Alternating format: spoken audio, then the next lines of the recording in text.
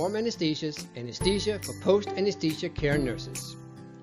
This is a 7-video series on the basics of pharmacology and anesthesia techniques for the Perianesthesia Care Nurse. We, a group of 5 outstanding senior students from the University of South Carolina School of Medicine Nurse Anesthesia Program and 1 CRNA, have created this series in the hope it will help the transition into the perianesthesia world. The series attempts to shine a bit of light on the techniques anesthesia uses during surgery, as well as explain the basics of the pharmacology behind our drug uses. This is by no means a series that will explain everything that happens during anesthesia, but our hope is that you, the perianesthesia nurse, will find our report a little less intimidating and a little more informative. After all, the better you understand the report, the better you can take care of the patient. And ultimately, this will increase the safety and satisfaction for both your patient and yourself.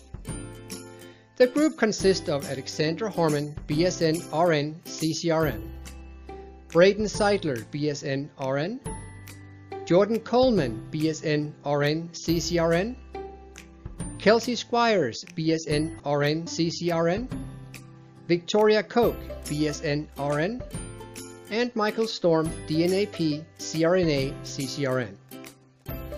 The videos can be watched separately, but there are some references among the videos and the basics of the pharmacology along the way. Therefore, it may be beneficial to watch the series in order. Either way, have fun and don't forget to download the accompanying handouts. These handouts are the complete transcripts of the narrations and include all relevant pictures from the videos. This video series is sponsored by Storm Anesthesia and Palmetto Health Richland Anesthesia Department. Enjoy and let's get started.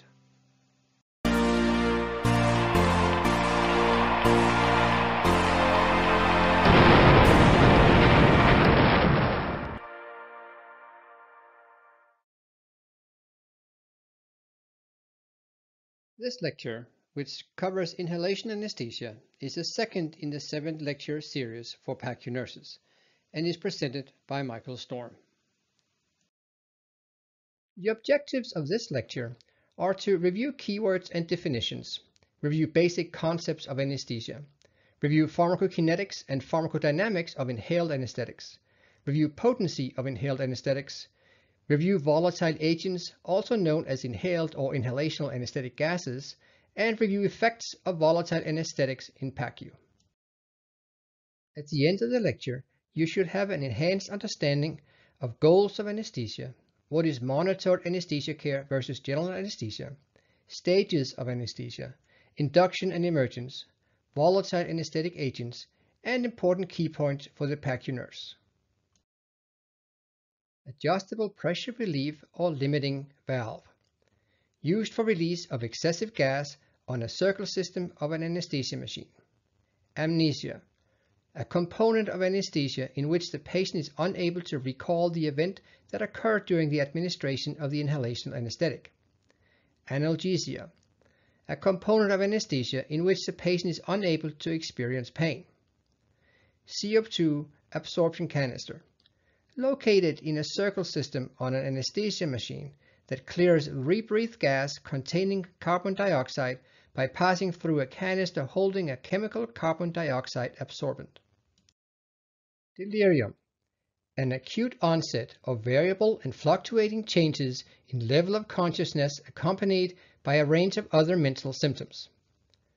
Diffusion hypoxia refers to the rapid exit of nitrous oxide and thus partial reduction of the percentage of oxygen that can be inhaled during the immediate emergence phase of recovery from anesthesia. Supplemental oxygen is recommended the first 5 to 10 minutes after emergence to avoid this phenomenon. Effective dose, the dose of a drug necessary to produce a certain effect in a certain percentage of patients. For example, the ED50 is the term for when a drug produces a particular effect in 50% of patients. Hypnosis, a component of anesthesia in which the patient becomes unconscious. Inhalation anesthesia, anesthetic substances in either volatile or gaseous form that are inhaled via an anesthesia machine circuit. lacrimation, tears from the lacrimal glands on the medial side of the tissue surrounding the eyes. Minimal alveolar concentration, or MAC, a measure of potency of inhalation anesthetic agents, occurs when the equilibrium end-tidal anesthetic concentrations expressed as a fraction of 1 atmosphere prevent movement in response to surgical skin incision in 50% of human subjects. Muscle relaxation, a component of anesthesia in which the patient has reduced tension of the skeletal muscle. Nociception, the perception of a painful or injurious stimulus. Scavenger system, used to reduce exposure to escaping gases from the anesthesia machine. A waste gas suction tube, scavenger, is connected to the anesthesia machine, and the gases are then vented to the outside atmosphere via an operating room suction system. Solubility coefficient, the ratio of the concentration of an anesthetic in blood or other tissue to that in a gas phase when the two are in equilibrium. Sympatholysis, a component of anesthesia in which the patient is blocked from having an autonomic response to nociceptive, painful stimuli. Vaporizer, a device on the anesthesia machine that converts liquid anesthetics into metered amount of vapor that are added to the fresh gas mixture to produce a known concentration of the vaporized form of the inhalational anesthetic agent. The goals of anesthesia is to create a supportive environment for the surgeon, which include hypnosis or consciousness, analgesia, immobility or muscle relaxation, amnesia, and perhaps sympatholysis, which is attenuation of autonomic response to noxious stimuli. These goals may need to be obtained either fully or sometimes just partially. We do not always place patients under general anesthesia. Often less is more, and monitored anesthesia care, or MAC, which can be just light sedation, may be all that is needed. General anesthesia, or GA, is when the patient is fully asleep and will not react to surgical stimulation. They will not have any awareness of what is going on around them, and they will not feel any pain. GETA, or general endotracheal anesthesia, is the same as GA, with the slight difference of using an endotracheal tube for intubation. Monitored anesthesia care, or MAC, covers a wide range of sedation techniques, from light sedation to general anesthesia. The term MAC can easily be confused with the inhalational gas term minimum alveolar concentration, which is also called MAC, but they are not the same. Monitored anesthesia care is an anesthetic technique, whereas minimum alveolar concentration is a measure of anesthetic depth. Minimum alveolar concentration is the amount of inhalational agent or gas that is necessary to ensure that 50% of patients will not move when the surgeon cuts the skin. This makes minimum alveolar concentration a measure of anesthetic depth. There are several factors that may influence MAC. Factors that will decrease MAC and therefore will require less inhalational gas include advanced age, which for this is more than 40, metabolic acidosis, hypoxia or saturation is less than 70%, hypotension, decreased CNS neurotransmitter levels, acute alcohol or marijuana, pregnancy, opioids, ketamine, diazepam or lithium, anemia, hypothermia or hyponatremia. Some factors will increase MAC and hence will require more gas, and they include young age, again for this will be less than 1 year, hyperthermia, hypernatremia, chronic alcohol abuse, or an increase in CNS neurotransmitter levels. Also, many factors do nothing to MAC, and a short list include anesthetic duration, potassium levels, anesthetic metabolism, thyroid conditions, gender, or species, which is human, dogs, pigs, etc. Anesthesia is not an on-off button. We don't have the ability to create full anesthetic depth instantly, but we see anesthesia as a continuum from awake and conscious to fully asleep and unconscious. We tailor the level of anesthesia dependent on the need for the surgery and the individual surgeon preference, all in light on what is safe for the individual patient. The depth of anesthesia goes from minimal sedation, where the patient can respond to verbal command, have patent airway with spontaneous breathing, and cardiac functions are unaffected. A little deeper we call moderate sedation. Now the patient will respond purposefully to verbal commands with or without tactile stimulation. They have adequate airway, respiratory, and cardiac functions. During deep sedation, the patient will not easily be aroused, but will respond purposefully to repeated or painful stimuli. They may require airway support, and respiration may be inadequate. Cardiac function is usually maintained. During general anesthesia, the patient is not arousable even by painful stimuli. They often, but not always, require airway assistance by as little as chin lift to possibly positive pressure ventilation. Cardiac function may be impaired. The difference from one level to the next is very fluid and can happen without notice, which is why it is not recommended that non-anesthesia personnel attempt moderate sedation. If the patient suddenly drifts deeper into deep sedation, respiratory function could be impaired and beyond the capability of a non-anesthesia trained person. We categorize anesthesia in different stages from 1 through 4. The transit through the stages is facilitated by drugs or gases administered by the anesthetist. Stage 1 is also called the awake stage. During stage 1, the patient remains conscious but has no memory of what happens and will not experience pain. The patient can follow simple commands but will not remember this. Most importantly, protective reflexes, for example gag reflex, are intact. This is the level the patient often experiences going back to the room after Versed and fentanyl administered in the holding area. Physiologically, we note normal breathing, open eyes to command, maintain protective reflexes, for example gag reflex, or may tolerate painful procedures, for example IV starts. Stage 2 is called stage of delirium. Stage 2 is a delirium stage where the patient will have dreams.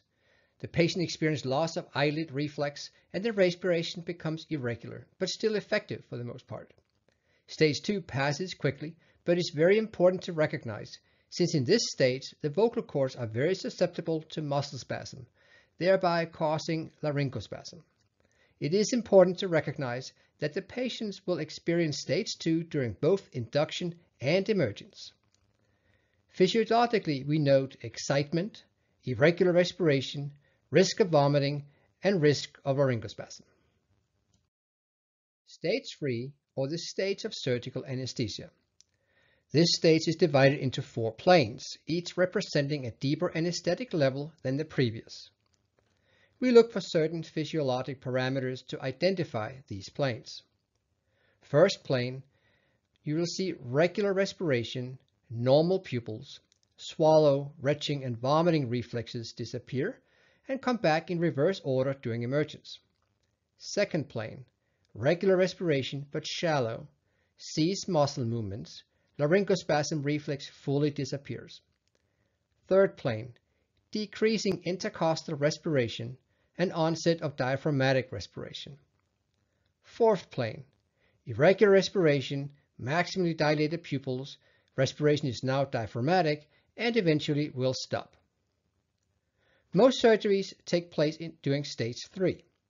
There is an absence of eyelash response, blink, and swallowing reflex. This is also the stage in which we intubate the patient.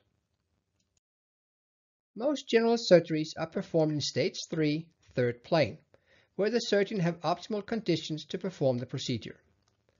A decreased depth of anesthesia can be useful, depending on how quickly we want the patient to wake up. Some procedures may require wake-up during the procedure to check neurological status. Breathing is controlled either by the ventilator or by spontaneous breathing. If a ventilator is used, we keep the arterial partial pressure of CO2 low, around 30 to 35 millimeters of mercury, or low normal, to suppress the patient's own drive to breathe. When breathing spontaneously, the arterial partial pressure of CO2 is often elevated due to respiratory depression from narcotic or the volatile agent. Stage 4, or the overdose stage. Stage 4 is very deep anesthesia and not needed for surgery, mostly considered an overdose. You may see respiratory and cardiovascular collapse. Despite this, stage 4 is often seen during pediatric inhalational induction and must then be addressed aggressively to avert disaster. Treatment with an anticholinergic, for example atropine, and decrease in gas concentration, as well as supporting blood pressure and ventilation, may be necessary. There are several parameters we use to determine the depth of anesthesia, apart from what we can read off our monitors. Among the more sensitive are breathing and the eyes. Breathing is the most sensitive parameter. Breathing is under autonomic control, which makes it so sensitive to anesthesia. When the patient uses diaphragmatic muscles without the intercostals, we can reliably determine the patient is somewhere in stage 3 or surgical stage. In PACU, this should not be the case, but hopefully a lighter level of anesthesia may be observed with a more regular breathing pattern, rhythm, and depth. These are signs to look for, though, when emerging the patients from a ventilator in PACU. Eye movement indicate light anesthesia, and when the eyes become divergent, each eye looking outwards, the patient is in stage 2. During induction, eventually the eyes become cross-eyed, which indicates stage 3. Lacrimation happens during light anesthesia and is often a sign of pending emergence. Another factor looked at is muscle tone, and less tone equals deeper anesthesia. No single parameter should be used alone, but rather taken as part of a whole in the assessment of the patient. Constant vigilance is the name of the game. The goal for the anesthetist is to maintain a constant and optimal concentration of gas in the brain. We do this by adjusting the delivery of gas from the vaporizer. We can only have a single gas vaporizer on at any given time. It is not possible to combine volatile agents. Optimally, the partial pressures in the alveoli, the arteries, and the brain equalizes. This takes time and does not happen immediately. Consider the gas flow starting at the anesthesia machine. The first stop is in the alveoli. When we perform an inhalational induction, when the patient breathes themselves to sleep, the following are important parameters. Increasing the overall flow, called fresh gas flow, and the delivered gas concentration will speed up the onset of anesthesia by building up the partial pressure of gas in the alveoli faster. A higher minute ventilation by the patient will increase the speed of induction as well. Interestingly, physics dictates that higher concentrations of the delivered gas will cause a relatively even higher concentration of gas in the alveoli. This is called the concentration effect and will speed up induction. The anesthesia machine uses non-absorbable part, so gas does not adhere to machine parts. Next step is to bring the gas into the blood system, the arterial blood.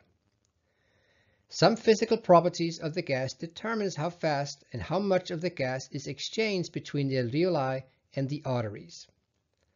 The blood gas coefficient, also called the Oswald solubility coefficient, is important.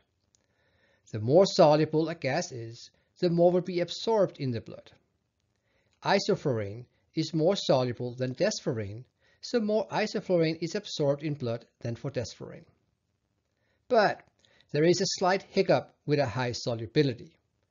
High solubility results in a slow induction. In other words, it takes longer for the patient to fall asleep. This is because the gas tends to stay in the blood and is not willing to pass on to the brain tissue, which is where we want it to go. Also, the cardiac output is important. Low cardiac output results in fast induction, and vice versa, high cardiac output results in slow induction. This is because the buildup of partial pressure in blood happens faster with low cardiac output. Blood is distributed to the different tissues of the body at different speed and volume. Much more blood is going to the vessel-rich group, the VRG, lungs, liver, kidneys, brain, and heart, than to the muscles and fat. As can be seen in the chart, using an average adult person of 70 kg, the vessel-rich group receives 75% of the blood flow, and this group is only 10% of the body mass. The VRG also receives a much faster blood flow than any other group. This group, therefore, receives a massive amount of blood compared to any other part of the body. The result is that the brain, being part of the VRG, receiving a large amount of blood, is able to be anesthetized quickly. We talk about a time constant regarding inhaled anesthetic.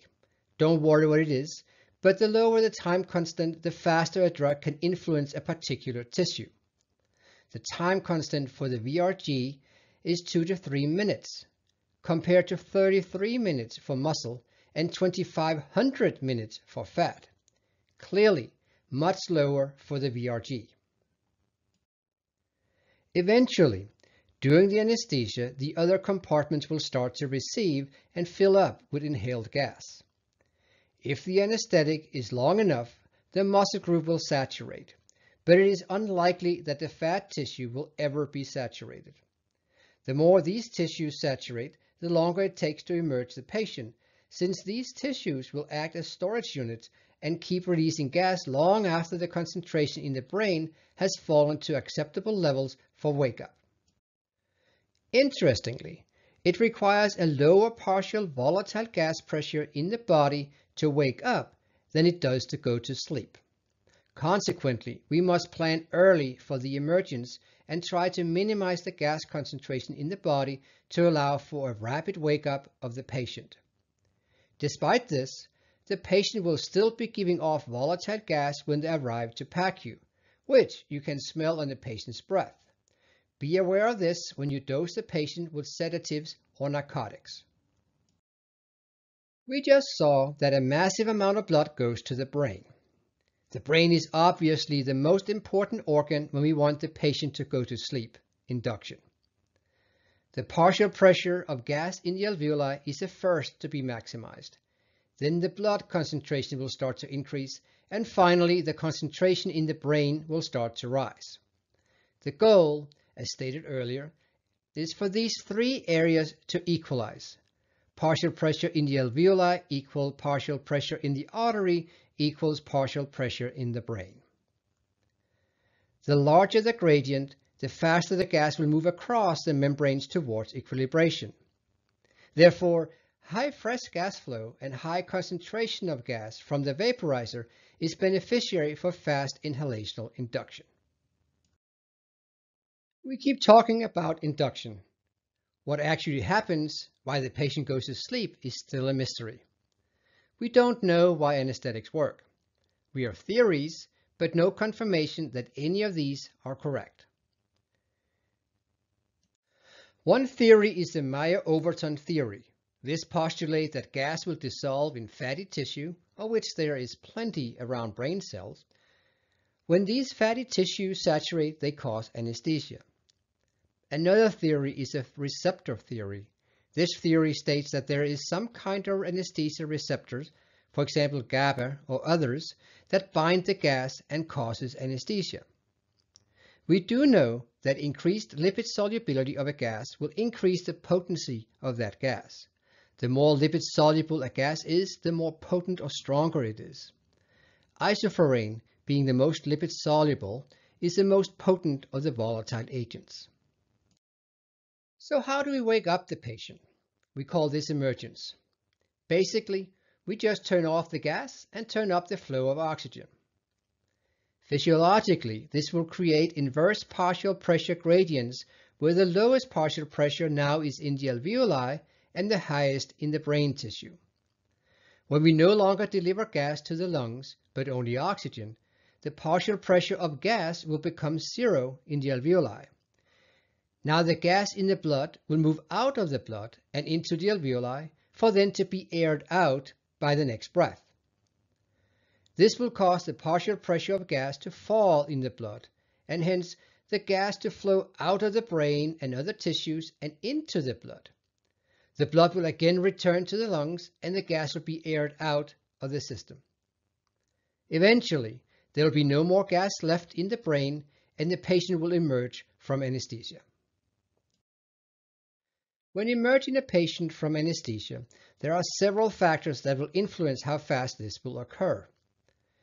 Increasing the flow of non-volatile agent, mostly oxygen, will speed up the removal of volatile agent. Increased minute ventilation, respiratory rate multiplied with tidal volume, will also speed up the removal of volatile agent. It is beneficial to have relatively larger tidal volume and fewer breaths, since this will decrease the movement of dead space. Dead space is the part of airway lung that does not take part of the gas exchange. We can also introduce nitrous oxides towards the end of surgery, since this can replace some of the volatile agent. The very low lipid solubility of nitrous oxide allows this gas to come off the tissues faster than volatile agent. Talking about volatile agents, these have different lipid solubilities and therefore makes a difference which volatile agents we use for our anesthetic. Volatile agent with a lower lipid solubility will come off faster and the patient will thus emerge faster. Desflurane has the lowest solubility, followed by sevoflurane and isoflurane in that order. It is also important for the patient to have an adequate core temperature. Colder tissues have an increased ability to retain volatile agent, which will slow down emergence. The anesthesia machine is what we use to deliver the volatile agent along with oxygen, air, and/or nitrous oxide to the patient. Most commonly used is what we call a semi-closed circuit system. In its most basic form, we can view the anesthesia machine as a device that delivers oxygen, air, or nitrous oxide via a flow meter. This determines how much of each gas is delivered to the patient. The vaporizer is where the volatile agent is stored. The device determines how much volatile agent is introduced into the flow of oxygen, air, or nitrous oxide. The anesthesia machine has a ventilator built in, which we use to ventilate the patient during the majority of a case. This is much easier than to hand ventilate for extended periods of time. The bellow is just a visual of the ventilator working. When the bellow moves up and down, we can see the air going in and out of the lungs. We deliver the gas mix, oxygen, air, nitrous oxide, and/or volatile agents to the patient through a corrugated tube system called a circuit. If we don't use the ventilator, we can adjust the resistance to flow by the adjustable pressure limiting or APL valve. This allows us to force more or less air mix into the patient's lungs. The soda lime canister removes the carbon dioxide, CO2, from the flow mix. Remember, carbon dioxide is a waste product of metabolism in the body. Finally, excessive gas is removed from the system by the scavenging system, which is then removed from the OR. In the old days, these excessive gases were vented into the OR. The next picture shows in slightly more detail how the gases flow through the anesthesia machine. The gases come into the machine at different pressures. The cylinders seen to the left of the red arrow are considered high pressure. The gas passes through pressure regulators that decrease the high oxygen or air pressure up to 2000 psig to intermediate pressure around 45 to 50 psig. The secondary pressure regulators decrease the gas pressure further to what is considered low pressure around 15 psig. The gases, which can be any of the non-volatile agent gases, oxygen, air, and nitrous oxide, can also come from the hospital wall supply. It is then delivered at intermediate pressure. The gas now flows through the flow meters, which allows us to regulate how much we deliver of each gas. Next step is for the gas to flow through the vaporizer and collect the volatile agent we use to anesthetize the patient. Finally, the gas mix is delivered to the patient via the corrugated circuit. The first anesthetic gas used to anesthetize a patient for surgery was diethyl ether, or just ether for short, in 1842. Nitrous oxide was initially a party gas because it causes a light, giggly mood. It was introduced to anesthesia in 1845. Chloroform was introduced in 1847 and remained popular for many years, although it is very toxic and the risk of death during anesthesia is at least 4 to 5 times higher than with ether. Cyclopropane was introduced into anesthesia in 1934, and all these gases were highly flammable and could easily explode in the OR. Halothane, introduced into anesthesia in 1856, was the first modern anesthetic volatile agent. Each of these gases had significant side effects and toxicities.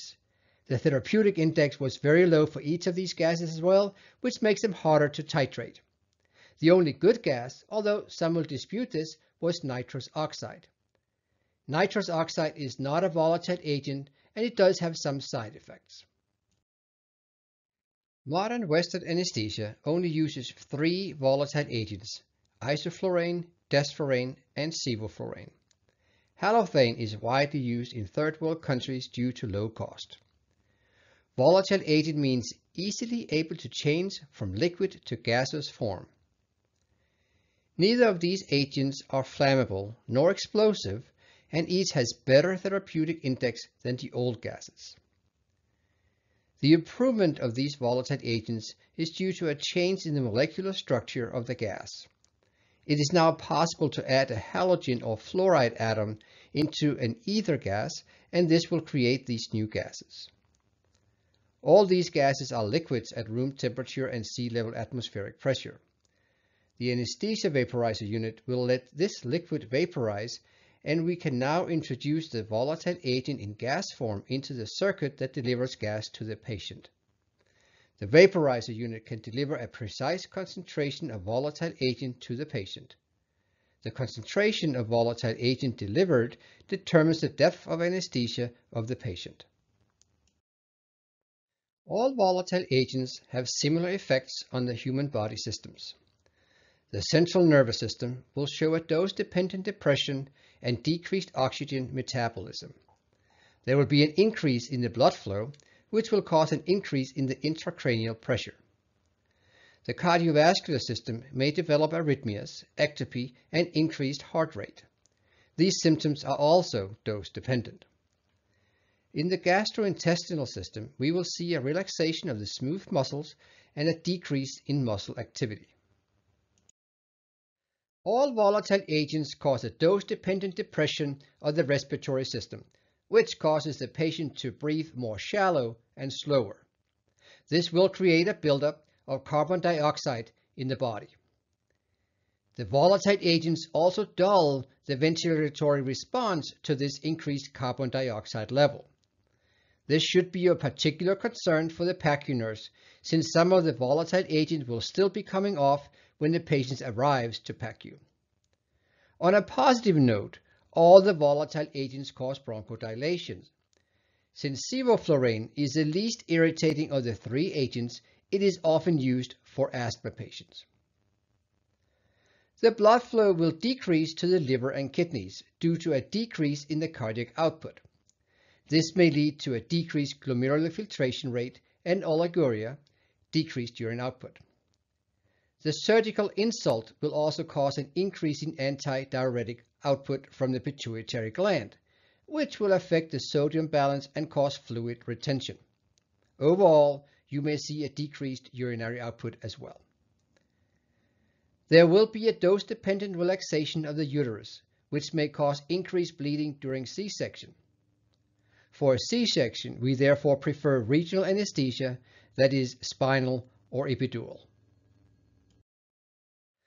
Although the modern volatile agents are much safer than the old agents, there are still risks associated with the use of a volatile agent. Most notable is the respiratory depression, which may even cause apnea, especially when a volatile agent is used in conjunction with sedatives and analgesics. There is a dose-dependent cardiac depression, which leads to a decreased cardiac output, bradycardia, and decreased stroke volume. Some patients will, when exposed to volatile agent or succinylcholine, have a vicious reaction with severe muscle contraction and a fast rise in body temperature. This is called malignant hyperthermia. Significant complications include rhabdomyolysis, breakdown of muscle cells, and hyperkalemia, high potassium level from muscle cell breakdown. The PACU nurse may note tea-colored urine from the rhabdomyolysis and EKG changes from the hyperkalemia. Other symptoms may be noted, like increased heart rate, increased respiratory rate caused by increased CO2 production, mixed acidosis noted on APGs, and masseter muscle rigidity, jaw muscle stiffness. The rise in body temperature is actually a late sign of malignant hyperthermia. All the volatile agents cause vasodilation, which leads to a redistribution of the blood flow. There will be an increased blood flow to the periphery with an ensuing loss of heat. Additionally, volatile agents have a depressant effect of the hypothalamus, which will disrupt the temperature regulation. This may lead to hypothermia and possible shivering, or, if the patient is heated too much, hyperthermia. Shivering is a beneficial reaction by the body when getting cold. Unfortunately, many of our patients are elderly with poor cardiac function, and shivering increases oxygen utilization, so this increased workload on the heart may be detrimental and should be avoided. Additionally, shivering is not pleasant for the patient. The operating rooms are notoriously cold, which makes it even harder to keep the patient comfortably warm during surgery. Nitrous oxide is an odorless, sweet-smelling inorganic gas. It is a simple molecular structure, not flammable, but it will support combustion, fire, as well as oxygen will. It does have an analgesic effect and is often used at the dentist's office. It has a very low lipid solubility, which makes for a fast onset-offset of anesthesia. It cannot be used as a sole agent, though, since its potency is very low. Nitrous oxide has a risk of causing post-operative nausea and vomiting, also called PONV. This is due to a pressure buildup in the inner ear. Due to its high diffusibility, it can fill closed spaces with excessive amount of nitrous oxide. This can cause pneumocephalus, gas inside the brain, pneumothorax, gas inside the chest, gas in the middle ear, cause of PONV, and gas buildup in the intestines, causing bowel obstruction. Due to its very rapid diffusibility, it can cause diffusion hypoxia after emergence. Let me explain diffusion hypoxia, since this is a situation you may see in PACU, especially if you place the patient on room air to get a baseline. Always check with the anesthesia provider if it is acceptable to not give supplemental oxygen. Diffusion hypoxia can happen after emergence when nitrous oxide has been used at the end of surgery. Due to its very high diffusibility, there will be a rapid washout of nitrous oxide from the blood into the alveoli. When this rapid washout is combined with a low inspired oxygen concentration, for example room air, or poor ventilation, for example patient being narcotized, it creates an increased concentration of nitrous oxide in the alveoli, as well as a dilutional decrease in concentration of oxygen and carbon dioxide in the alveoli. The combination of increased nitrous oxide and decreased oxygen concentrations in the alveoli will cause hypoxia and subsequent hypoxemia. The decreased carbon dioxide concentration will result in a decreased ventilatory drive, which in turn will cause poor ventilation and worsening of hypoxia. All in all, a detrimental situation for the patient. The treatment is simple. Supply high inspired concentration of oxygen by leaving them on an oxygen mask for 10 minutes post-extubation. After 10 minutes, the nitrous oxide has disappeared from the system. Key point: Leave the patient on oxygen when anesthesia brings the patient to PACU with oxygen until safe perianesthesia. The oldest of the three modern volatile agents is isoflurane. Iso is a halogenated methyl ethyl ether, meaning it is an ether like the old diethyl ether or just ether, although with halogenated chloride and fluoride atoms attached to the ether bridge, the O-ring in the drawing or the red ball. Iso has a strong, pungent, and irritating odor and is therefore not to be used for inhalational induction. This could create breath holding and possible laryngospasm. It is commonly used and is the cheapest of the modern volatile agents on the market.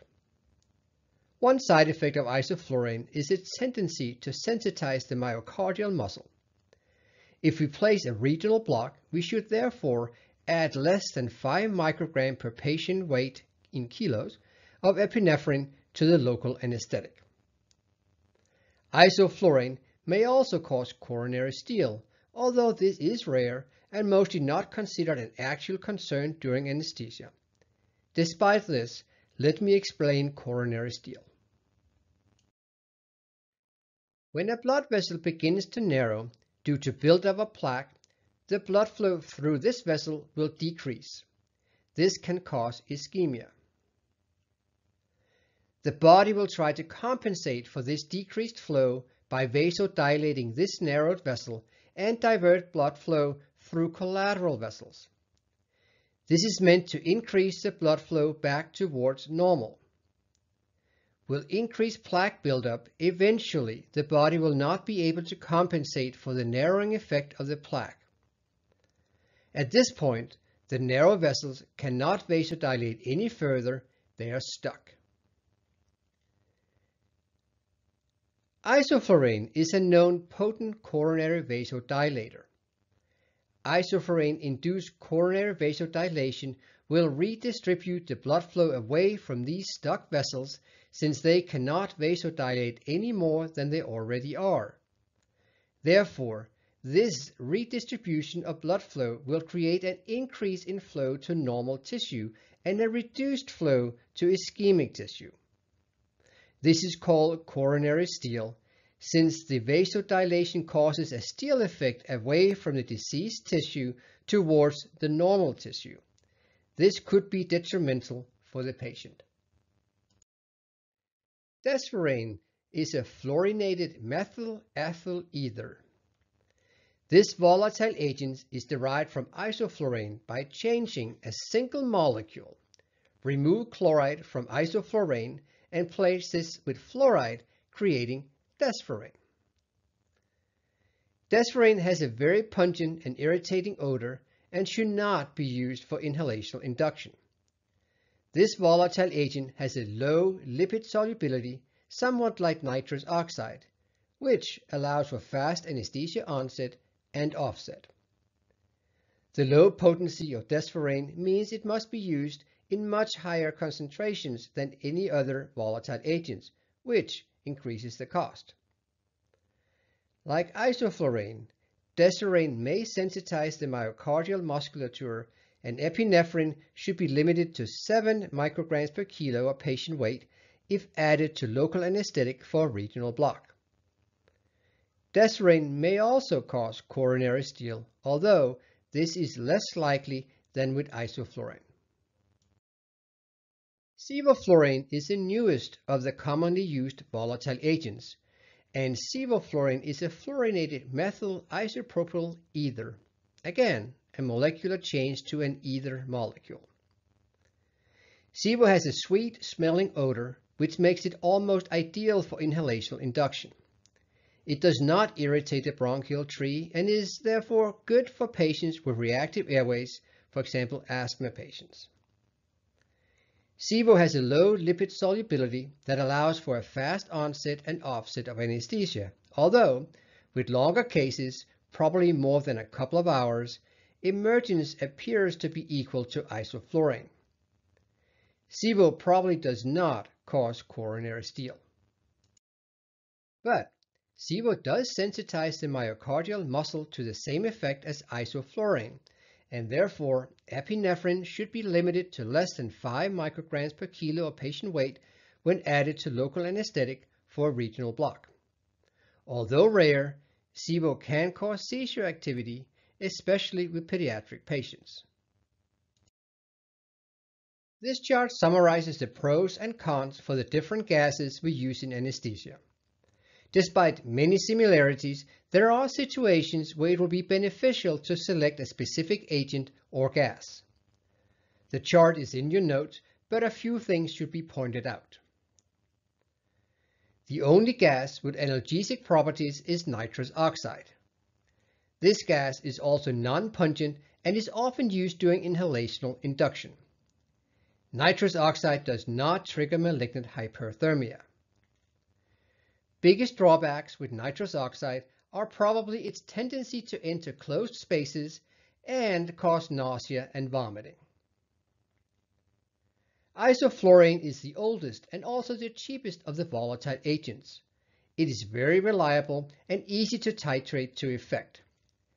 Downsides are that it triggers malignant hyperthermia and has a pungent odor. Desflurane has a very rapid uptake and elimination, and therefore fast onset and offset of anesthesia. Downsides are that it is very irritable to the lungs, so it is not good for inhalation induction, and it also needs a special vaporizer that is heated and pressurized. Unfortunately, it is expensive and due to its low potency must be used in high concentrations. Like all volatile agents, it can cause malignant hyperthermia. Sevoflurane is excellent for inhalational induction due to being non-pungent. It is almost as expensive as desflurane and may cause malignant hyperthermia.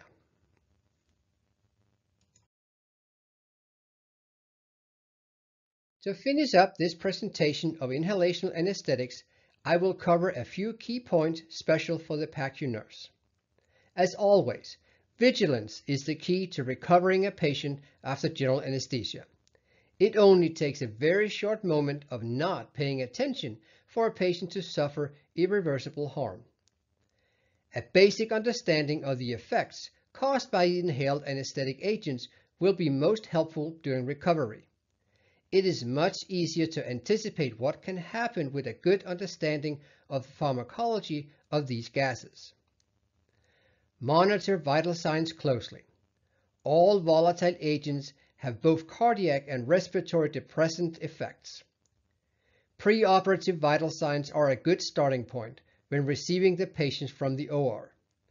Be observant of the end-tidal CO2 level in the obese and/or patient with obstructive sleep apnea. Although the patient is awake when brought out from the OR, there is still volatile agents being released from the tissues. You can smell this on the patient's breath. With a long anesthetic, more than 3 to 4 hours, volatile agents will be released for an extended period of time due to an excessive absorption into the muscle and fat tissues. If nitrous oxide was used, you should allow for a minimum of 10 minutes with mask oxygen before attempting to have the patient on room air due to the risk of diffusion hypoxia. Temperature regulation may be depressed by general anesthesia. You should observe for both hypo and hyperthermia. Shivering is unpleasant and can significantly increase the oxygen consumption for the patient. Shivering is most often noted with pediatrics, or if the core temperature is low, more than 2 degrees Celsius or 4 degrees Fahrenheit below the patient's normal core temperature. The most common drug treatment options are clonidine and meperidine, but don't forget about warm blankets or forced air heating devices. Surgery causes antidiuretic hormone, ADH, release. This is triggered by stress, pain, nausea, bleeding, various drugs given, and positive pressure ventilation by anesthesia. ADH causes sodium and water retention, which will decrease urinary output. This can last 1 to 2 days post-operative and may warrant small doses of diuretic. We hope you have enjoyed this second lecture in the series. We have created a 7-lecture series covering many techniques used in anesthesia. We have specifically focused on the need of the PACU-RN and hope you will find time to view the other 6 lectures as well. The lecture series include this lecture, Inhalation Anesthesia, and the following 6 lectures, Basic Principles of Pharmacology, Non-Opioid Intravenous Anesthetics, Opioid Intravenous Anesthetics, Neuromuscular Blocking Agents, Local Anesthetics, and Regional Anesthesia. All lectures are available on the Palmetto Health intranet as well on stormanesthesia.com/education/PACU/PACU-videos.